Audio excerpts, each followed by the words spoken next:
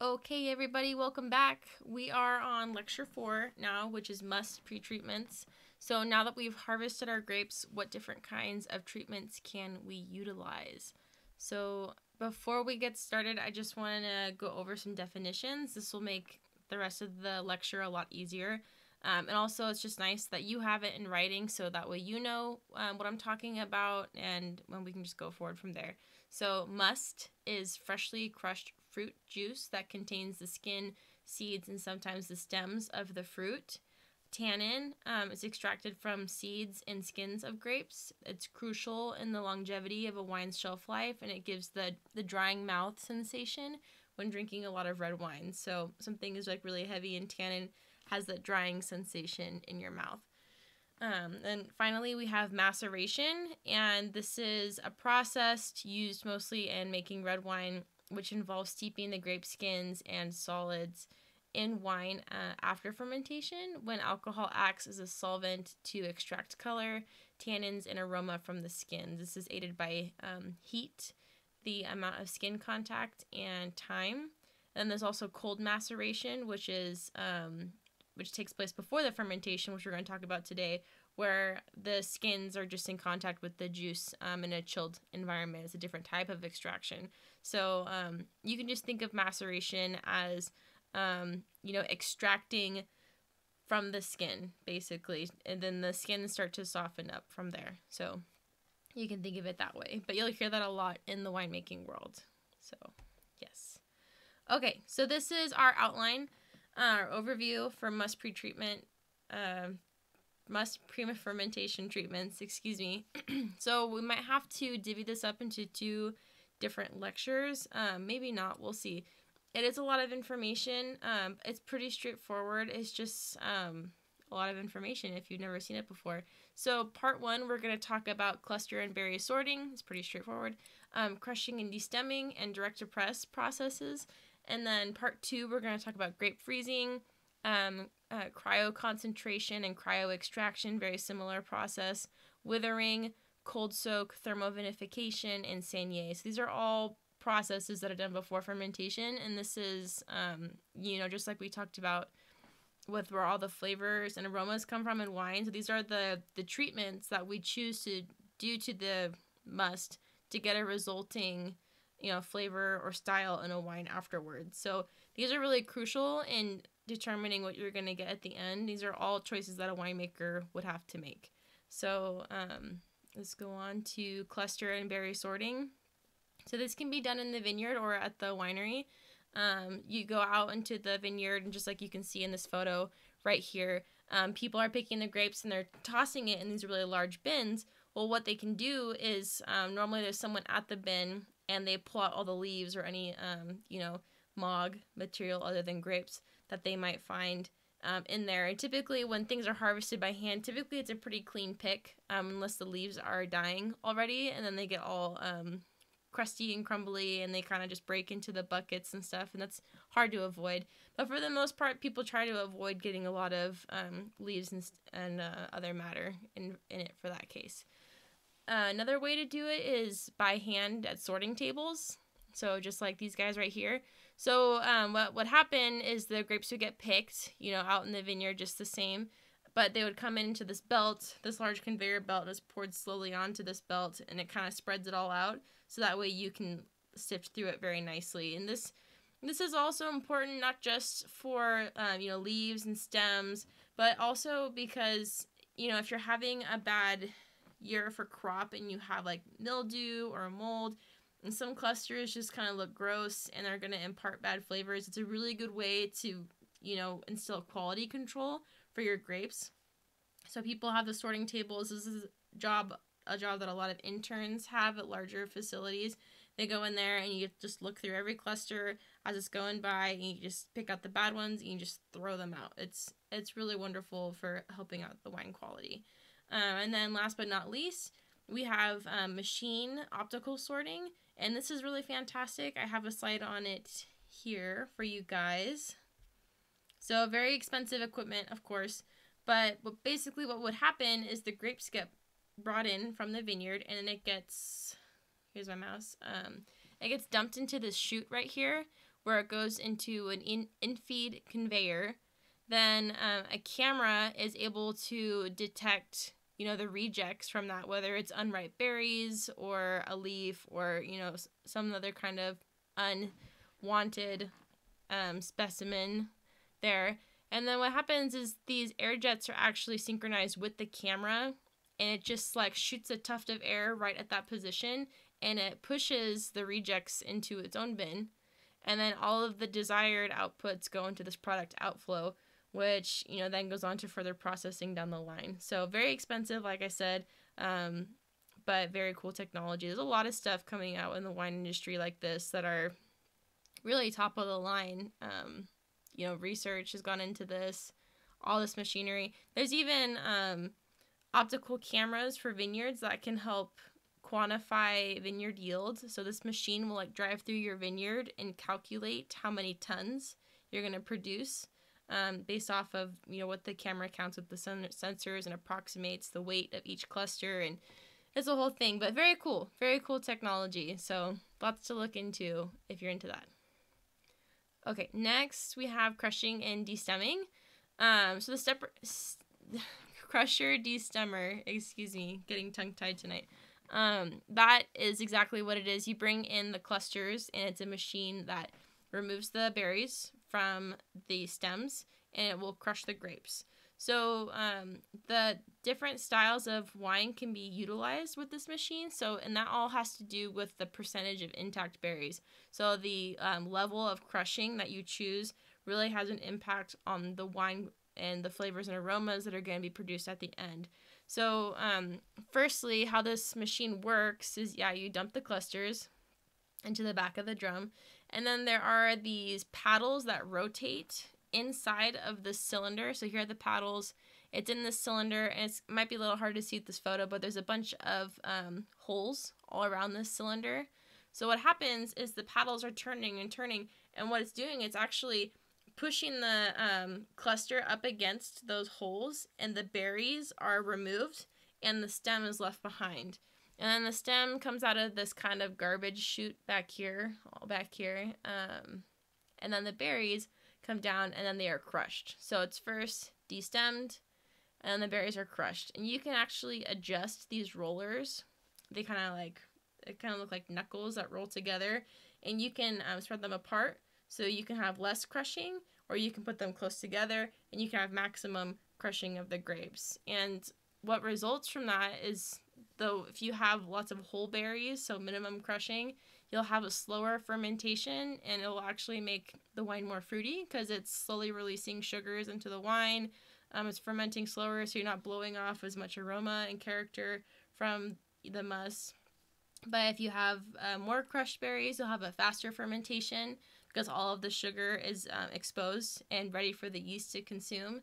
And in turn, you'll have more heat produced. Heat is one of the factors of what's included in the fermentation. The more sugar and the yeast available will produce heat and carbon dioxide.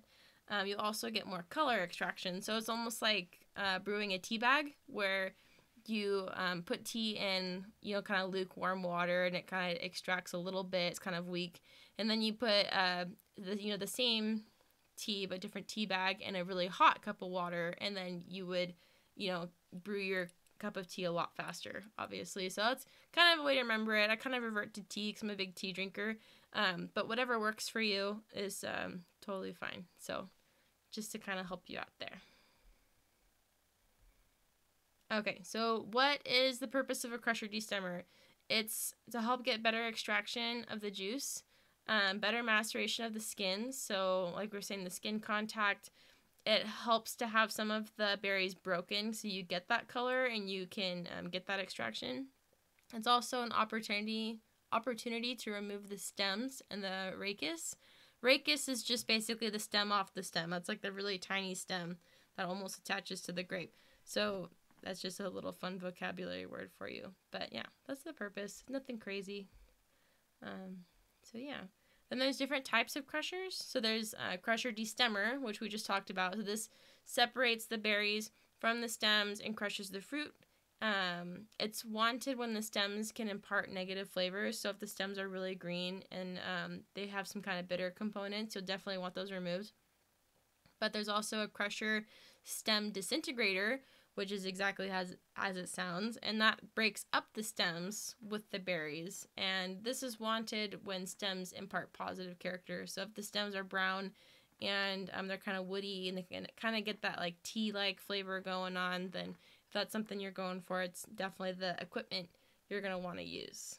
So there you go. Okay. Pressing. What's the purpose of pressing? It's to recover juice or wine associated with the pulp, skins, and seeds that isn't released by the free run. You can also separate different press fractions to manipulate the juice and wine composition. And we're going to talk about this in the next couple of slides. But, basically, if you bring in white grapes and you send it direct to press, you're removing it from the skin, so you don't get any skin contact, and you're basically left with this juice that you ferment and turn into white wine. For reds, you press after the fermentation, of course. But for the press fractions, you can manipulate the composition of the juice or wine depending on how hard you press. So the free run, was what comes off without any pressure applied. And then the more that you press, you get juice extraction, but then you also start to crush the seeds and the skins, and there are tannins in there, and even the stems sometimes too, if you're doing whole cluster. And the harder you press with that, the more bitter and tannic components that you can extract from it. So again, another tea example, if you leave the tea bag in for too long, or if you take the tea bag out and you squeeze it really hard against the side of the cup, you'll notice that the tea is a lot stronger or a lot more tannic and sometimes more bitter. So there's something there. There's a science there, I promise. Definitely. Okay, so just more in what I just slightly covered. There's different types of presses in the wine industry. So there's batch presses, and that means that the pressing cycles can only be done in batches. So think of like if you're baking a batch of cookies, you can only cook a dozen cookies at a time. It's a batch. Whereas continuous means that it just has an even stream flow, and it's just continuously going through the lot. So if you work in a much larger facility, obviously the continuous might be ideal. Smaller facilities can handle batch presses, but there's lots of different types of equipment out there. So for the batch presses, we have a basket press, which is this guy right here, the wood one. That's the very stereotypical press that you see in a tasting room or in a history museum or something. And this is actually an automatic one that we see right here, but typically what would happen is there's a handle that you turn at the top, and then there's just a flat disc that just presses straight downward onto the grape skins to remove the juice or wine from it. Then we have the cylindrical press, which looks like a massive propane tank. Very beautiful, very expensive. And that is, we're going to talk more about that, but that presses the juice or the wine. It's collected into a pan and then pumped into a tank. Then for our continuous presses, we have a screw press, which there's a hopper and a strainer. And it's basically a screw-like motion that, compresses the load, and then the liquid is gathered and then it's pumped out. Then there is a belt press, which is this guy over here, which looks really intimidating. And this is basically, what I want you to get from this is a continuous flow. The batch comes in, the grapes, the load comes in, and then it's, feeded through this belt where it's then pressurized very harshly, and then the receiving container it goes into from there. So there, excuse me, it looks like that's where the leftover pumice goes, and then it looks like the juice or wine is collected on the bottom again. So I haven't worked with one of those, but it looks pretty intense. So pretty cool. Okay, direct to press. So as I was talking about earlier, so this is obviously a pre-fermentation treatment, especially for white wines. It can be for some rosés too. If you wanted to make a rosé from a red grape, you can set it direct to press, and it will extract some color still, but just not a lot, which is perfect because you're going for that blush color. So this can minimize extraction from the skin. Like I said earlier, the harder you press, the more extraction you get. So So that's why that's in asterisks there. Typically used for white and blush wines, and it can be used to reduce and manipulate varietal character. So yeah, that's that. This is a massive screw press, which is awesome. This is the top of the loading, what it looks like on the cylindrical press. And this is actually the inside. So this is called a bladder press. This is the inside of the cylindrical press that you can see in this photo right here. This big propane tank looking thing. So yeah, this is the inside, and as you can see, half of it is it's like this bag that's been sucked into the side of the tank here, and on this other side, you see all these little tiny holes on this grate. So that's where the juices come out. So the bag inflates actually, and it presses that load up against that metal grate, and it slowly squeezes it, and it extracts juices, and it's in the down. It would be in the downward position, where all of those juices or wine would be collected in a pan and then pumped into a tank. So that's the science behind that. Different press fractions, like I was talking about. So there's free run juice, which is no pressure added at all. And these are just approximations. I don't really think 50% of it is free run, but let's just say it is. Okay, this is just an example graph. Okay, then we have our first press fraction. So this is when, so they say they apply 0.2 bars of pressure. So then you get more, get more volume, but it's a slightly different flavor, right? Because you've just already decided to apply pressure. Now you're extracting some sugars and tannins from the skins just very slightly, but you're getting a lot more juice. And then we have a second press fraction, which has a maximum pressure at 2 bars. So obviously increasing the pressure a lot, you're getting way more extraction, and that will have a lesser yield, but will add to your total. So as you can see, the more that we press, the less that we get. But, you wouldn't get that total 100% if you just use free run. So even though, let's go to the next slide. I'm getting a little bit ahead of myself. Even though free run juice is considered the highest quality of juice, you obviously cut your yield back if you were going to make a wine just based off of free run. So that'd be a really difficult decision to make. Do I want to make more wine, or is the free run going to be so good that I can sell it for something that's worth it? So that's another thing you have to think about with stuff like this. Some places do just take the free run. I know it sounds crazy, but some places do. So that's a thing. So yeah, press fractions after this are put into tiers based off of increasing pressure. That brings increasing bitterness for white wines. Grape pumice, that's what's the leftovers after pressing. So this actually might be a bad picture because this looks like they're just regular grapes, but just imagine super smushed grapes that are dry. That's basically pumice. That's pumice. That's what's left over. And most people just spread it back in their vineyards. It's, especially if it's coming from just a juice liquid, it's totally fine. It's not a big deal. The only thing that gets tricky is if you have pumice left over from a fermentation that still has alcohol on it.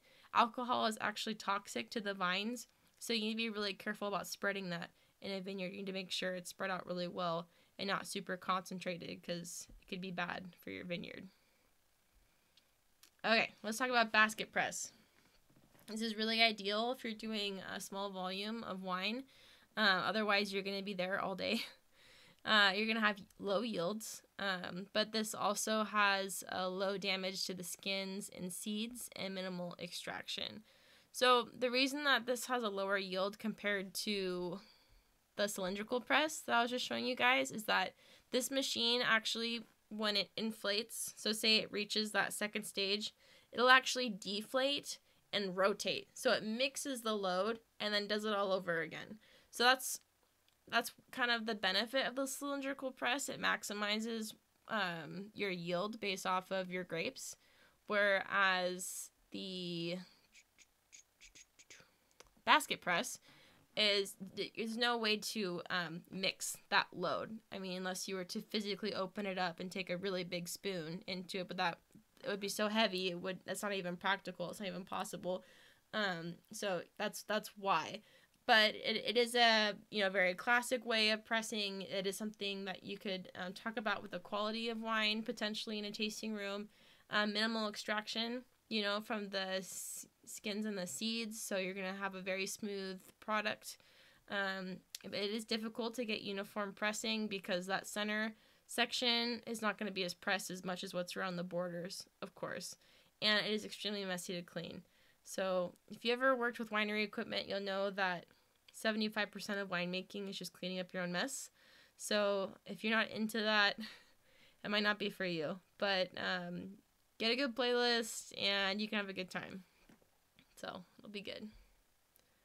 Okay, cylindrical press. Back to this. There's different types of cylindrical presses. So the one I just talked about was an air bladder previously, and that's what this photo is referring to, because it's the bladder that fills with air and presses. There's also a piston and a vacuum press. We're not going to really get into that. You don't need to know, just know that they exist. This is really nice equipment because it's easy to control the pressure uniformly. Elaborate pressing cycles and separation of juice lots possible. You have a moderate yield, but it is somewhat messy to clean. You do have to get in there and spray it out, and oftentimes you do get very wet and very messy. So that is that. Okay, yeah, and this is just a brief, picture for you guys just to imagine. So piston presses come in from the sides and squeeze the grapes. Air bladder, that's the bag I just showed you, flows in with air and then presses the grapes against the side of it, and then either way the juice comes out into a pan and is collected. So that is how that works. Okay, screw press has a very high yield, but it also has high tissue damage. So lots of skin and seed getting in there, lots of high solids in the juice because it's breaking up all those things a lot. So you might have to do some kind of, filtration or some kind of separation, or you might just have to ferment with that in there in the juice. So, or you'll have to, for the juice, for the whites, for reds, you're just going to have to filter it off or be okay with it for a while until you can get it separated. This will also cause higher astringency of the wines. So definitely something to think about if you can afford that, or if you're dealing with a grape that can handle that astringency, then it's totally fine. But that is a consequence of using that equipment. So to be careful of that. Okay. Pressing aids. So oftentimes there are lots of different types of grape varieties that have a hard time pressing. They're either super pulpy, or they're kind of slimy. The juice just doesn't come out really well. So for stuff like that, we'll use pressing aids. So this is an inert material that's used as a hard surface to help press the must. So an example of that would be rice hulls. There's also different there's also enzymes that we can add to it that prevent pectic hazing from forming in wines. Some enzymes will also help increase the yields of juice. But yeah, examples of grapes that have these problems would be muscats for sure. Riesling, Sylvaner has a hard time pressing. There's also other things. There's just a couple examples for you. But that slimy substance I was talking about, that's pectin. That's the jelly-like glue that holds plant cells together. So these varieties have high amounts of pectin in them. So you need a pectic enzyme to help break that down so you can extract the juice. So this is something that you would add, if one thing that we did when we made Muscat was we would actually crush and destem it first instead of sending it direct to press to help break the skins open, get it going. And then after, as it was crushing and destemming into the bin, we would add the enzyme. So that way it would incorporate, have time to sit, maybe let it sit for like 30 minutes, an hour, and then we would send it to press. And that would be enough to help kind of get the party started so we could start extracting some juice. So that's just an example for you guys. Okay, must or grape freezing. So yeah, moving out of the equipment and to more processes straight to the grapes. So this is a very interesting process. It's done before fermentation, but it causes the berry skin cells to burst because the water expands when it's frozen.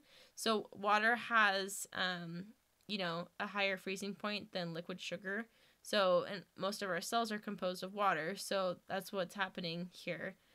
During this time, they'll use dry ice, which is just frozen carbon dioxide. It's used to blanket the must and prevent oxidation. You don't want oxidation because it's going to turn your white wine brown. So that's basically what we're trying to prevent with that. The resulting wines will have higher tannin and higher anthocyanins. Also, it's a very expensive procedure and very little research available on the subject. So it's very new. Not a lot of people do it, but if you see it now, you kind of know a little more about it. But just like imagine harvesting, 20 tons of grapes, so at least 10 macro bins, finding a room that's capable of having the energy to freeze that entire bin. It's a lot of work and it's a lot of money. So, very interesting. If it becomes, commonly held and done, then I'll be very surprised, but it's something to learn. So anthocyanins, if you don't know what those are, that is a type of plant pigment. It's found in many foods and flowers. It's what gives red wine its color. It's also associated with antioxidants and color stability, in red wine especially. And antioxidants, if you weren't aware, help fight free radicals. They're anti-inflammatory, antiviral, and also anti-cancer. So this is why you might have read or seen articles of people talking about drink a glass of red wine every night. It's really good for you. Goes helps prevent cardiovascular disease, helps prevent cancer, all these wonderful things. It keeps you young. It's whatever. But yeah, there's a lot of health benefits to it. It's found in a lot of other foods like pomegranate, blueberries, other superfoods. So yeah, there's a lot behind that. But overall, the class of compounds is really complex. If you're a chemistry nerd and you want to get into it, anthocyanins and phenolics and tannins, definitely look into it. It's pretty interesting. Lots of research going into that right now. But yeah, it's pretty cool. So these are also compounds that are present in flowers too, if you didn't know. So cyanidin is the compound that gives dark red and pink colors. Pelargonidin, I'm not super familiar with that one, is bright red and orange. And delphinidin, you think of Delphi or dolphin, as blue and violet.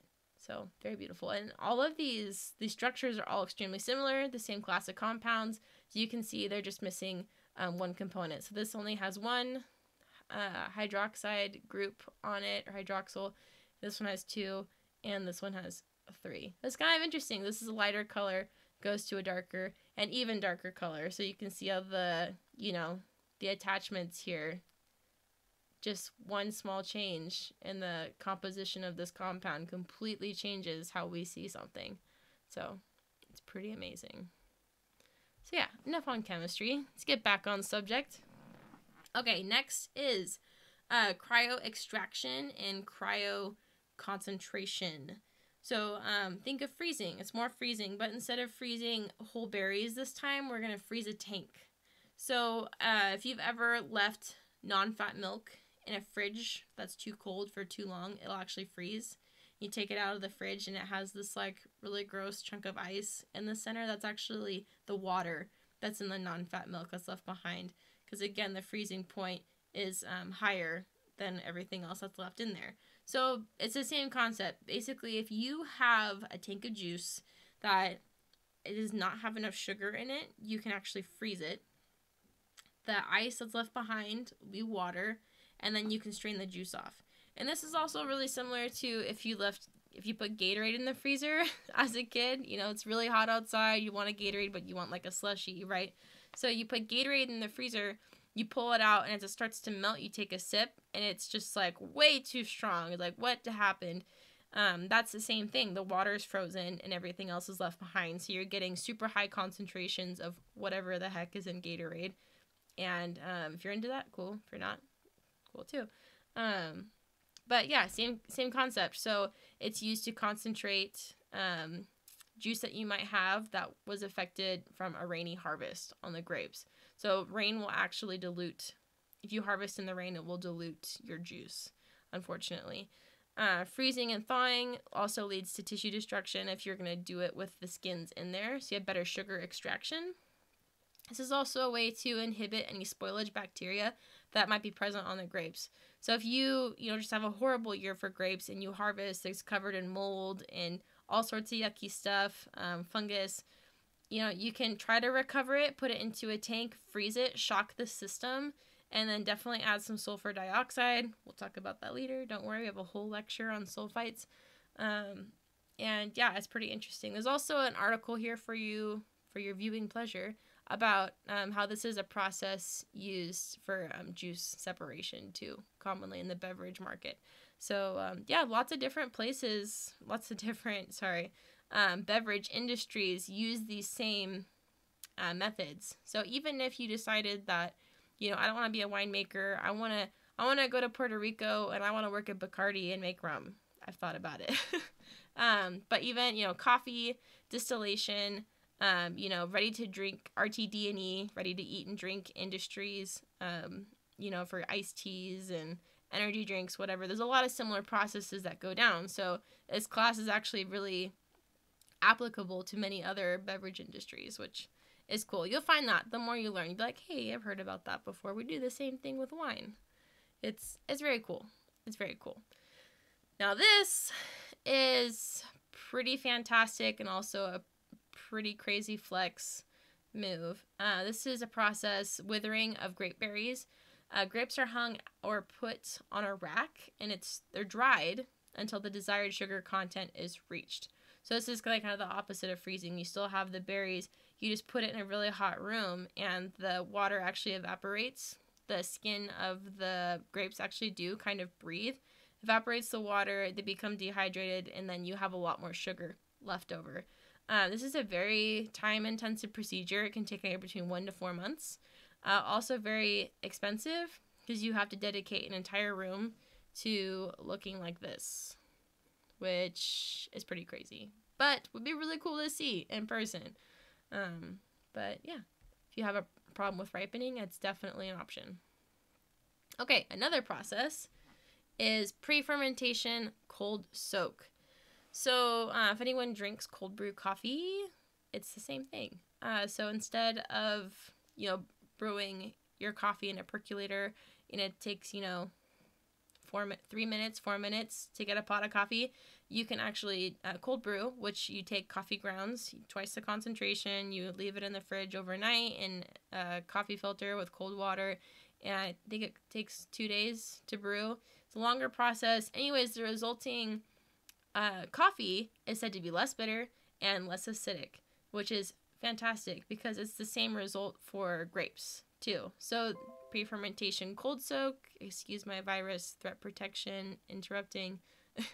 So pre-fermentation cold soak is taking the must and you crush and destem it and you leave it in a tank or in a bin in a very cold room or chill the tank, and then you just leave it. You just leave it for a couple of days. It's a way to enhance the extraction of color and flavor from the grape skins.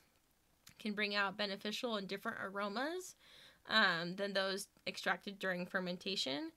It minimizes bitterness and lowers acidity, just like we talked about with the cold brew too. So if you would like to read some coffees on cold brew and cold soaking effects on grapes, I have those for you if you're interested in that. But yeah, it's a very interesting process. And something also to think about if you are a chemistry nerd is that so when the must comes in and you have all these crushed grapes in the juice, you have an aqueous solution, your sugar aqueous based solution. So think about how the extraction in that solution is going to be different based compared to much later in the fermentation when it's mostly alcohol, 14 to 15% alcohol in water as well. And how that's a solvent, how that's going to change what flavors and aromas are extracted. So definitely different solutions. So you're going to get different aromas and flavors. So for all the chemistry nerds out there. Okay, so here's some data on pre-fermentation cold soak, just to give you guys some, some information on it. So this was an experiment done on Chenin Blanc. So there's a control, there's a fermentation on the skins, and then there's skin contact before fermentation, so that's the cold soak. This map, if you've ever seen it before, is called a PCA map. Don't worry about it. It's nothing crazy. Basically, what they do is you taste a wine and or You taste a wine, you taste the control, right? And then you'll think of flavors and aromas that are typically connected to that variety, and you place it on a map. And then on the axes, so 0 is neutral. So these axes are actually a little bit different than you might be used to. It's like your radar. So 0 would be here, and then these wines are rated based off of their intensity. So, and it gets kind of grouped together. It's kind of hard to explain. I don't want you to get too wrapped up into the chart. I just basically want you to see the results of the experiment here. So control is in red here. So all 3 of the control trials had, banana, pineapple, passion fruit flavors to it. Fermentation, so that's control would be just fermenting the juice, not on the skins, right? Okay, cool. Fermentation on skins, it becomes FOS, this guy over here. Okay, we get dry grass, astringent, raisin, honey, bitter. So, the bitterness from fermenting on the skins definitely makes sense. Dry grass, you're going to get that earthiness and that green character from the seeds. Astringency definitely makes sense.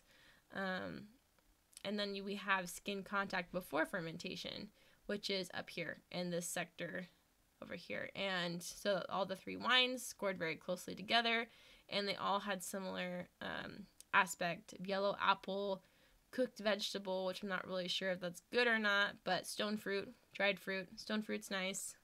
So you can definitely see that the evolution of flavors just based off of this one decision. So, if these are all the different, you can get these different outcomes just from making this one decision. Imagine how many different outcomes can come through all the other choices in a fermentation. We haven't even started, fermentation when this decision happens. Imagine everything else that could possibly go down. So that's the mental strain that a winemaker holds for sure. Here's another experiment. This is like kind of a spider web map. I like this a lot. This is used a lot for sensory analysis and study. This was done on Gewürztraminer. So we basically have control, which is green. And then we have whole cluster pressing. And then we have a 24-hour skin contact plus the enzyme. So you can see in the control, again, this is rated on intensity. So right here in the center would be 0, and then it becomes more intense as you move out.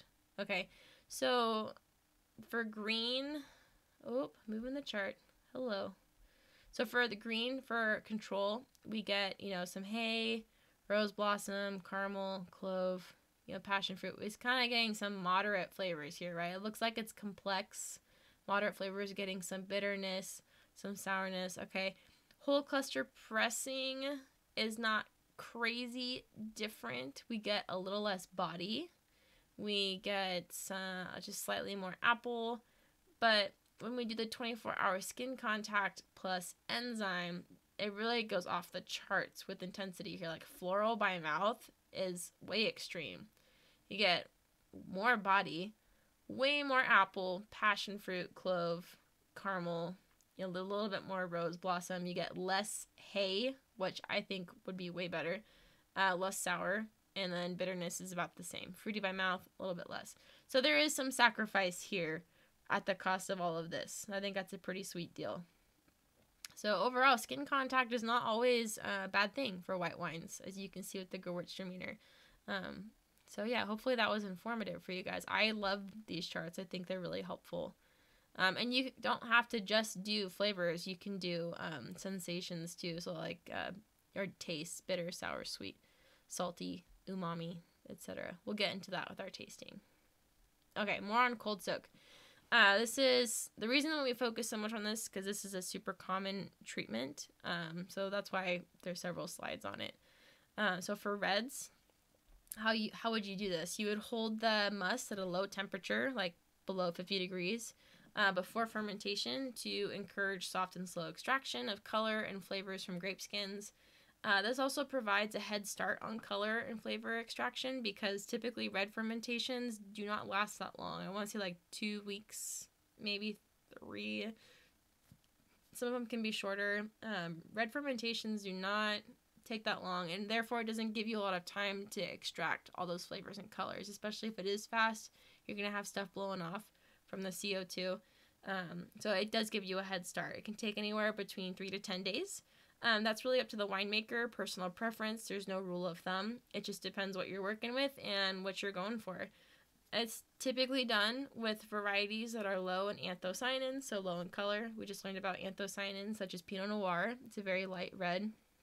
It also enables pressing at a higher Brix level. This will also enable bloom of non-Saccharomyces yeast.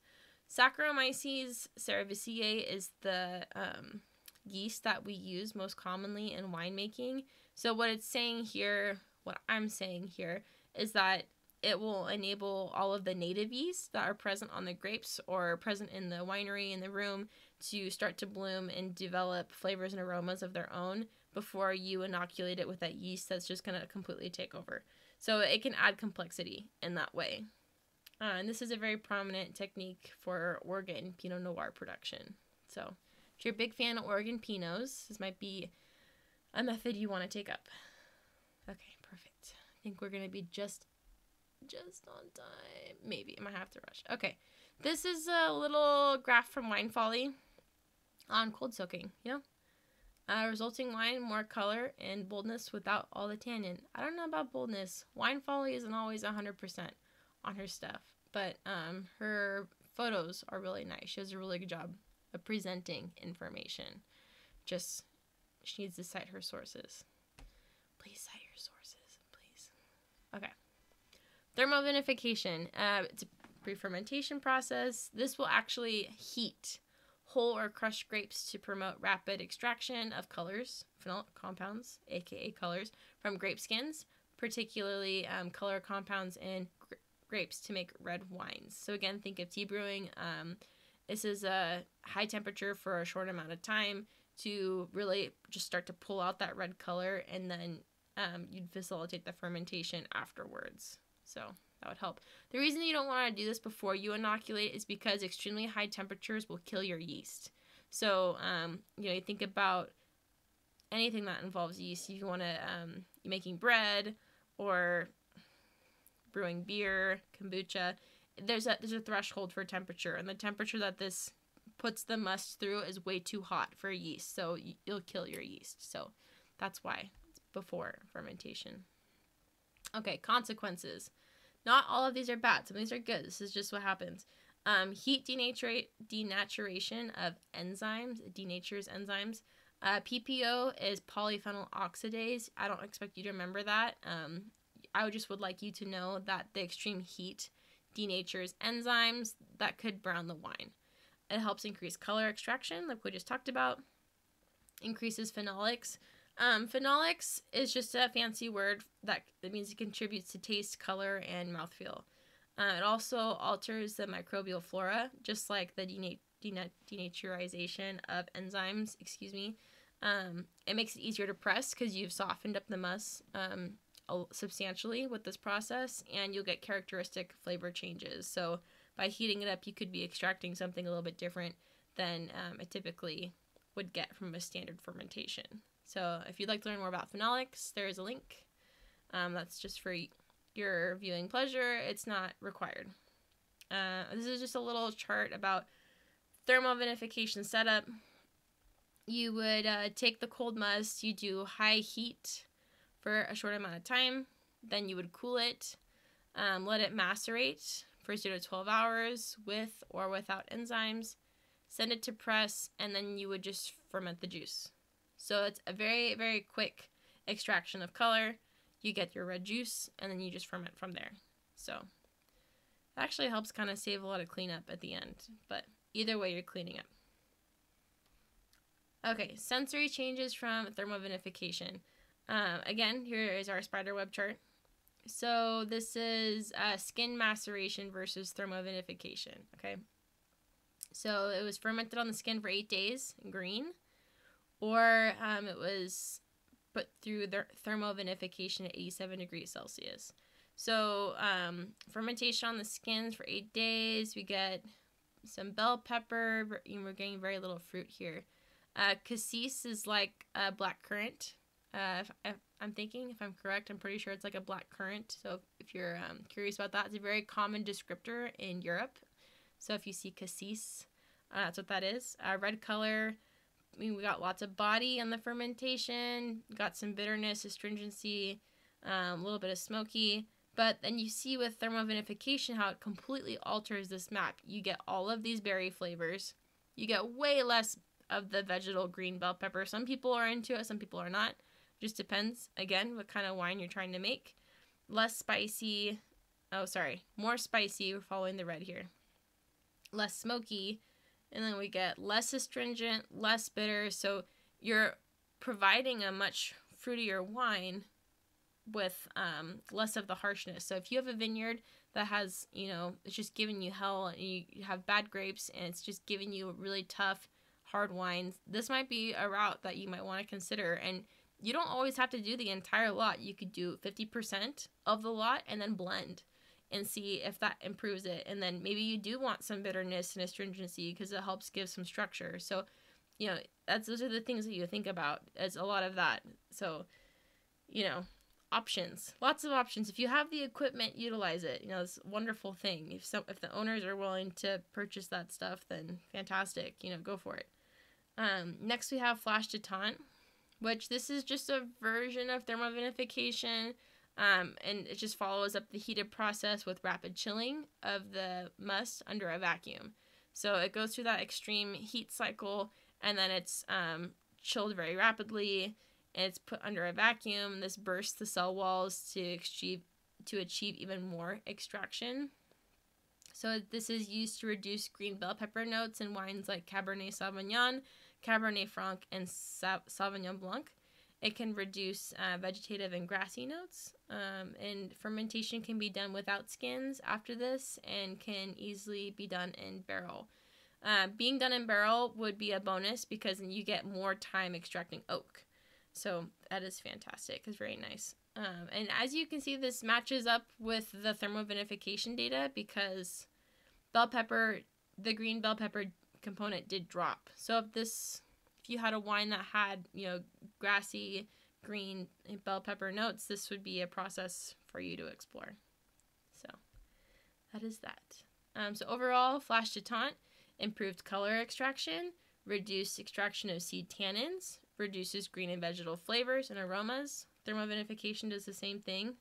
Therefore, promotes clean, healthy, natural fermentation because you've just killed any type of negative yeast or bacteria that might be present in the wine. You basically kind of sterilized it with those extreme temperatures. A highly colored juice is rapidly cooled and pressed. Fermentation without skins. That's a dream. You don't have to worry about punch downs. It's great. Okay, and here's just an example for you guys, a picture. This is what typical must looks like for red wine when it comes in, and then this is thermoflash. So as you can see, extreme dramatic difference, way different. The color has been extracted. It's a completely different color. It looks like it's been cooked. Literally has been cooked. So yeah, very cool. Okay, accentuated cut edges. We're almost there. This is the final push. This is a method for cutting up grape skins to help extract pigments and tannins. It's a method developed at Tasmania Institute of Agriculture. Significant increases in pigment and tannins for sure. Shows promise for help with extraction in cultivars that are low in color, so like Pinot Noir and Grenache. I have never seen this done. I couldn't find any photos of it on the internet, which is kind of sketchy, but how it was described to me was basically putting your grape must through a blender. So if you can imagine that, literally cutting up the skins and the seeds to help get better extraction, like a big wine smoothie. So that is a method. So if you hear about it, I told you about it. Okay, now this is one of my favorite topics, saignée. Saignée literally means to bleed off. So this is removal of free-run juice before fermentation. So what you're doing is you're taking out some liquid, leaving the must behind. This will increase the ratio of the skins and the seed to the juice. So what you're getting here is basically, think of, you brewing a cup of tea. I know, I'm sorry, tea again. Brewing a cup of tea, 1 tea bag and 1 cup, right? what's the difference going to be if you do this 1 tea bag and half a cup? That tea is going to be much stronger, right? It's going to be more flavorful. It's going to be darker in color, etc. So that's kind of the idea behind Sanyé. You remove some of the liquid and you keep the same amount of solids for a better extraction and a better result, okay? This can be used to help against duck fermentations and to stimulate intensity without removing varietal character, like the tea example. This helps enhance color, tannin, polymeric pigment, total phenolics. Yes, don't worry so much about those last two. I don't want you guys to get too intimidated by the chemistry behind it. I just want you to know the method and why it's practical and why you would do it or why you would not do it. That's mostly what I'm aiming for in this class. Okay, 5 to 18% removal of the juice is easy. Anything above 25% is going to be really hard because you're going to get just a lot of solids and not a lot of liquid to move it around in. So it's going to be almost unmanageable.